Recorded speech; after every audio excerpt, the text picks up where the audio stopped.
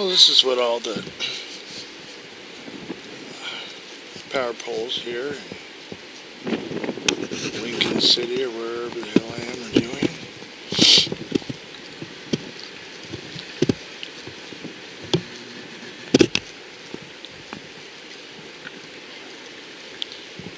They're all hissing and sparking.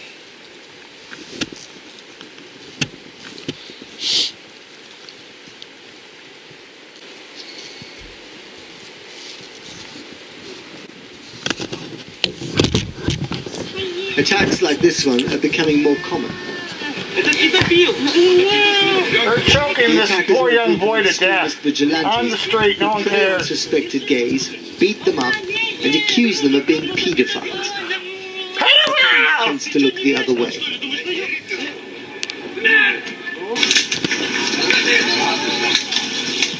Here was another case. The man using the pepper spray on a gay activist during a peaceful parade is heard shouting, "Sodomy is an evil sin." Sodomy is... heteros do sodomy. Have you ever seen the goddamn videos? There's the bitch with the pussy, okay? Here's this open wound just breathing at you, squirting blood and everything else. The man shoves his dick right up her ass. You shoot someone in the face. That's ass sodomy! For their homosexual rights. Why would you do that? Us Christians, we are the most helpful group for that people, homosexual, because only we truly want kind to them. Yes, shooting someone in the face, albeit with an irritant, with pepper spray, with pepper gas, is not very kind and helpful, is it? Their way of life is more harmful for them. I'll be the judge of that. Okay, so it's okay to murder faggots and as long as you're screaming pedophile in Russia, it's just fine. What does this thing say? An error has occurred. Let's see if we can fix it. This a few years ago, and this.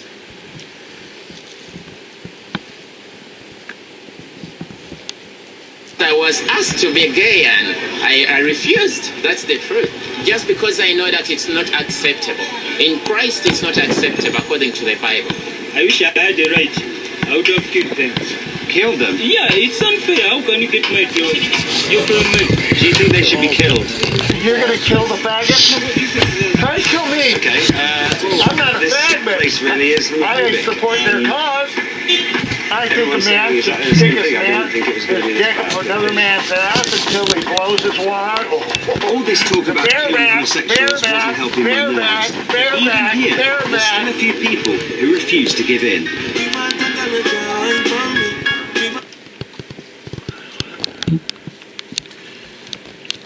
Are completely different because I had a really easy time, really, growing up, being gay. It wasn't an issue for me at all. So you didn't have any problems? Not really, no. Even when you were a kid and when you came out? Not really. My dad freaks out a little bit because they do, but he's fine now. Yeah, so it's interesting to meet you and to hear what you have to say because it was hard for you. It looks like we're on different planets because if you were gay in Uganda and they mention you're gay, you live in fear. It doesn't matter, even they can set fire on you alive, or they can get plastic things, burn them on your skin, and nobody cares. The public, the police, no one cares. What would happen if you went back to Uganda now? I can be killed. I can lose my life, not because I've done anything wrong. He can't be killed, he will be killed if he goes back there. Listening to John made me realise just what a dangerous place Uganda is for someone like me. Uganda, Ganda. And I always wonder when you say homosexuality is a sin, and there's a bunch of people who clearly are gay who are in your church. I'm not gay. You're calling them sinners. I mean, that. No homos will ever be allowed on this church as long as I'm the pastor here. Never! Well, So that It's the opposite of uplifting, I would it think. does, but one I don't. Without natural affection, implacable, unmerciful, who knowing the judgment of God, that they which commit such things are worthy of death, not only do the same, but have pleasure in them that do them. Let us pray. Dear Heavenly Father, we just want to thank you and give you honor and praise, and letting us have opportunity to come to your house. And we pray that you fill Pastor with your spirit, and let him preach in boldness, and these things is in thy name we pray. In Jesus' name, amen. All right, Romans chapter 1 tonight. Of course, the part that I wanted to focus on is beginning in verse number 18 and down through the end of the chapter, where the Bible talks about those who are reprobate, those who pervert nature, and have been turned over to vile and wicked afflictions. And the reason I've chosen this subject for tonight is because everywhere I go this week, it is being made known to me that tomorrow is World AIDS Day. And, you know, every time I sign on to the internet, for some reason, the homepage that pops up is telling me about World AIDS Day. And then I went to the bank this week to deposit the church offerings, and I walk into the bank, and it was all decorated for Thanksgiving? No. Christmas? No. It was all decorated for AIDS. All around the bank, there were all kinds of signs. May I share something with you niggers? Most people that have AIDS are heterosexuals. Like 2% of queers have AIDS. And with the medications they have now, it's completely treatable. Hep C would be worse than AIDS. You can't treat hepatitis C. AIDS you could treat, and AIDS is just means, you don't even know what it means, but you're talking about it. You're saying things. AIDS is when your CD4 cell count, or what used to be called T cell count, goes up below 200 or something, and it's some number, and the government designates you as having AIDS, okay? That's what AIDS is, boys and girls, you cock-sucking motherfuckers. You sons of bitches. You don't even know what AIDS, you're just talking. You don't even know what you're saying, Pastor Anderson, you cock-sucking piece of shit. I'm coming down there to meet you. Okay? I know where you live. My family lives in that town you live. What is it called? Arizona or some shit? And I'll be down there to meet you face to face. And though I don't have AIDS and I am not a homosexual, I completely support their cause. I think a man, if you see another man's ass, you should start licking that thing and rimming him and then fucking him and then coming him. And you know, do you understand? A man fucking a woman is the same as a man fucking a man. And has that ever crossed your cocksucking minds, fuckers? A woman is just a man with a womb. It's still a man.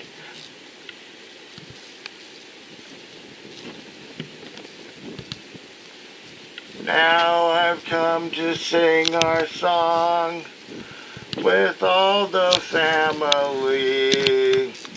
Up about World AIDS Day, and oh, let's find the cure for AIDS, and let's make it AIDS free. And the workers each had a pin about AIDS. Even on the floor, there were these little footsteps leading up to the bank teller that talked about AIDS, even in the footprint. And I told the manager, you know, I said, look, I know you probably don't have any control over that. I was nice to him.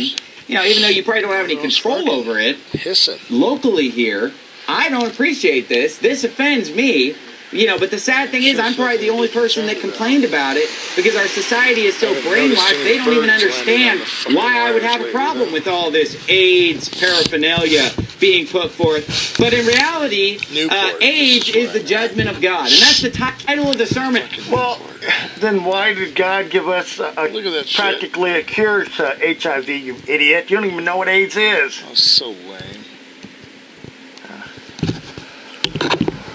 AIDS, Hep C, okay, will kill you faster than AIDS. AIDS is completely treatable.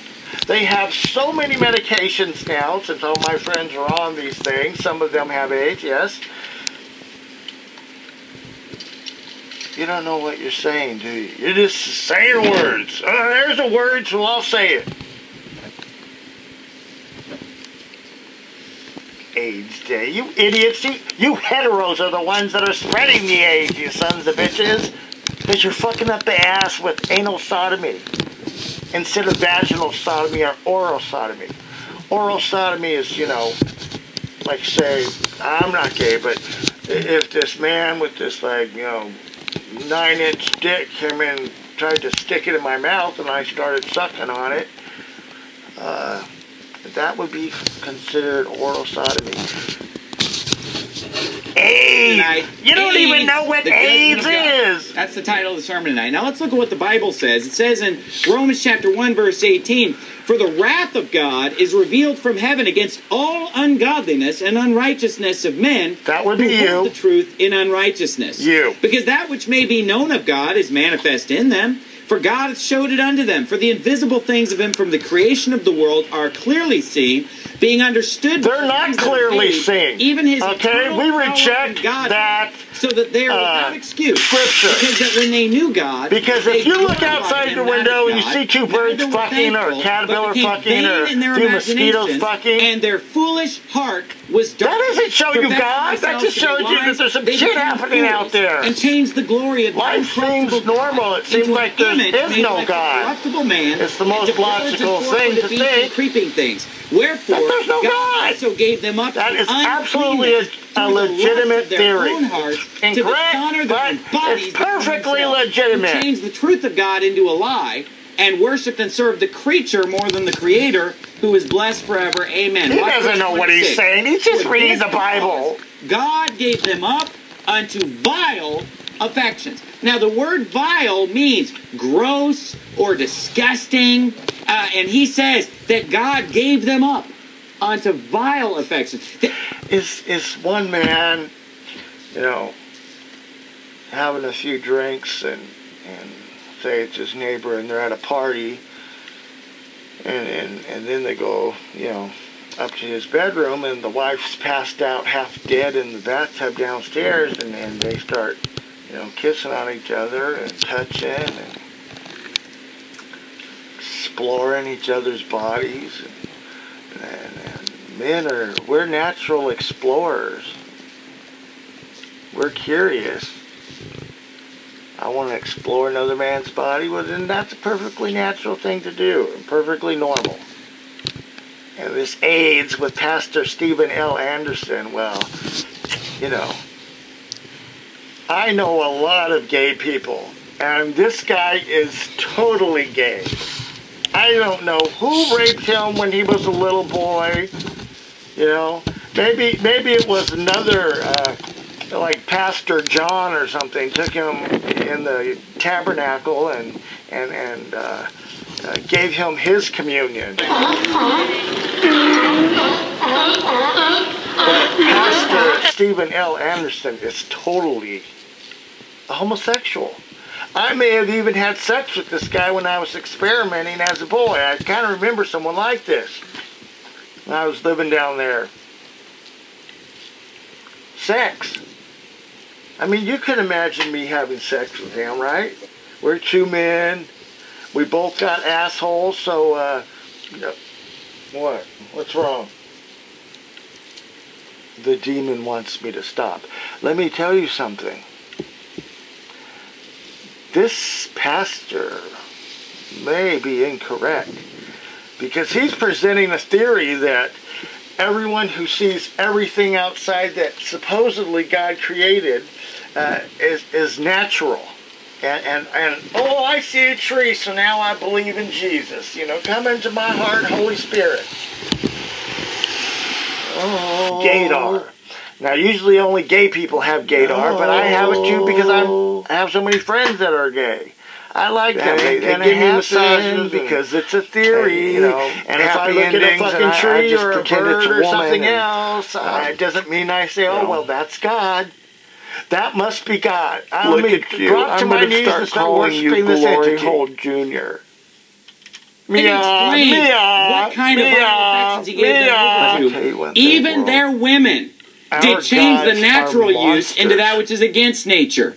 And likewise also the men. You heteros are always fucking your bitches up the ass. I have video of the Holy Spirit over and over and receiving fucking her up the ass. Yes, that's sodomy. God's gonna kill you for that. Now, I don't care if she's your wife, that's still a sin. That I really prize. Because now we're going to set up cameras in every room of the house, especially the bedrooms. Is about and I know you've been fucking your wife up the ass. You have to be killed. You have to be killed. No, I showed you a fucking mushroom. You have to be killed. Because you were fucking your whore up her ass. She goes, she has a one that she's not right now. But she has a pussy, but you put it in her ass. Then you went ass, and that would not hold up in the court of law. As this jackass should know, he was just in court for pissing off the people at the border. So today I went out there and sure enough, there's 4 he acts like he's so innocent. He just happened to have a really good lawyer.